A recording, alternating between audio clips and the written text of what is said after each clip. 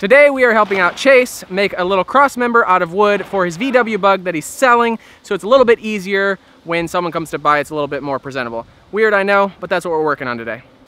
There's a snake hole. Oh, I hate snakes. So this is what he's got. It's for sale on Craigslist. It's a project he's not gonna do anymore, but the wheels are not connected without the body. So we're just gonna make a frame that connects these two so that when the guy comes to pick it up, he can just pull it on the trailer and not need a forklift or something to get it. These went to the side of the car. Okay. And then these went to the top. So we need one piece across the top, then one piece. How do these connect? Oh, these need lifted up. Okay, so this was the hardest part here, was getting something on the frame that was solid. So luckily we got that. Now we're going to strap the steering arms to this piece of wood, which is now secured to the frame. And then we've got this piece. It's gonna go up on top of the shocks or the struts.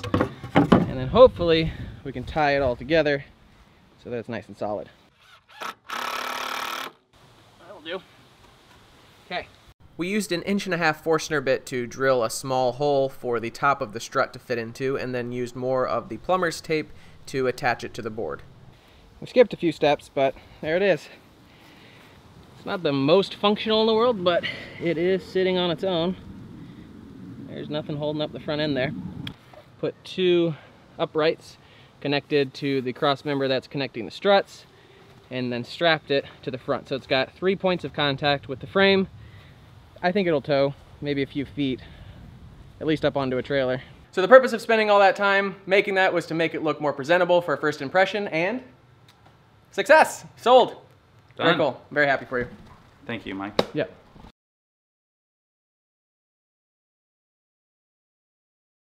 Alright, I'm gonna get working on the whiskey chiller again, believe it or not, and Ben is here to help me with the Arduino stuff.